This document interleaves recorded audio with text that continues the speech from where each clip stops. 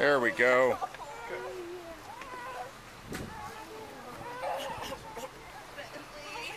Emergency crews rescued a terrified 14-month-old after he fell into a narrow pipe and got stuck around a dozen feet below ground in the yard of his Kansas home on Sunday.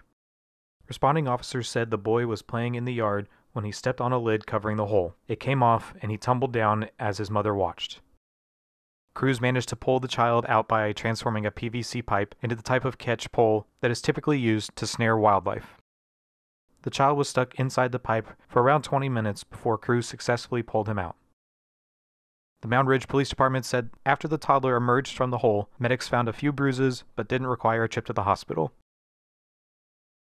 No one was certain of the purpose of the pipe, but suspect it may have been connected to a sump pump at one point, used to divert excess rainwater away from the house.